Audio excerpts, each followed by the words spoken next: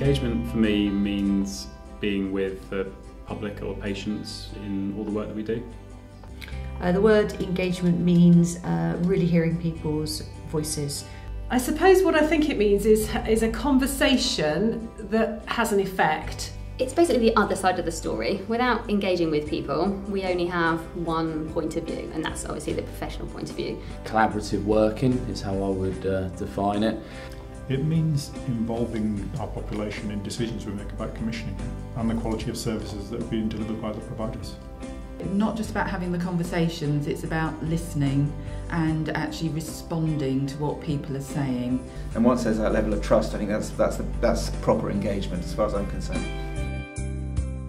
We should be engaging with everybody that we can think of, really, and I think the most important people for us are our local population and our local communities. Everybody, absolutely everybody. As many cross-sections of the population, the CCG, that we can. Pretty well everybody that has always impacted by what the CCG does, including other CCGs around us as well. Well, it's tempting to say everybody, isn't it? But that's not realistic. So I think it needs to prioritise its engagement activity. I think engagement is so wide that what we do affects everyone, and therefore we need to work out the best way that we can engage with the people that we're affecting. So it's about the right issues and about prioritising those people who otherwise wouldn't have their voices heard. Staff engagement is as important as the patient engagement. I think it's about developing that kind of internal narrative so everything kind of gets joined up and we've got the same story. I think the hard bit for an organisation is the time that it takes. I think we probably feel we haven't got time to go through the process of engagement because we're always under such pressure to just implement things very, very quickly. One of the key things that come across time and time again is timing. And I also think probably a fear of how do you actually go about engaging.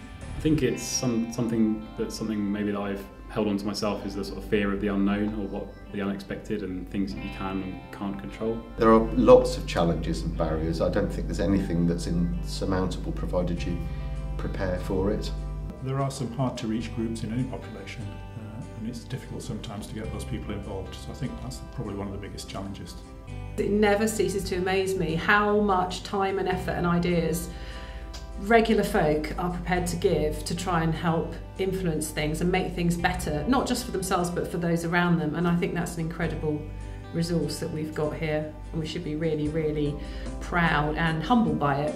I think that people haven't necessarily fully understood the importance of it, and I think that's a mistake.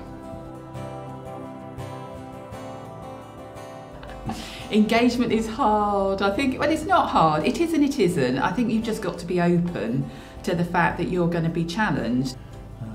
It's hard to do because sometimes you hear answers you don't want to hear.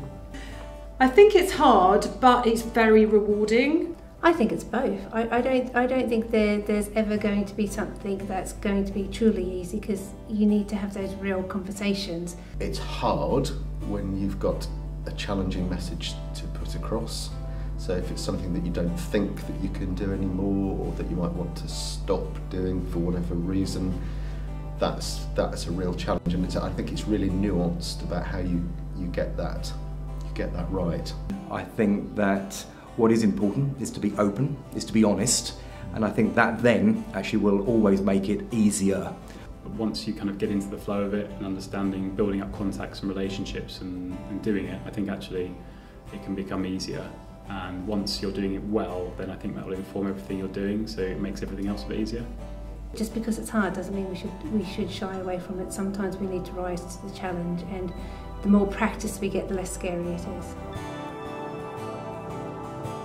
How do we know we got it right? Predominantly around whether we get a response at all, but actually what that response tells us, because I think if that response tells us what we want to hear, sometimes that doesn't mean engagement is totally right. I sometimes think it's very rare that you hear good feedback, so I kind of think, well, if you've done it badly, you'll hear about it. People are pretty honest about whether they think that they've been listened to, and you've engaged them, whether you've captured their attention and their imagination. So I think if you're doing it well, if you end up somewhere different than you would have ended up otherwise. And if you hear that from people, if people are interested in talking to you about healthcare, if they want to get involved, they've got things to say, if they build their understanding and they challenge you, then I think you've done it well. Success is that you've engaged, you've listened, and actually what you've come out with is what people have said that they want. You will know if you've got it right, purely and simply because those conversations, those responses have truly helped to shape the services that you're actually trying to develop.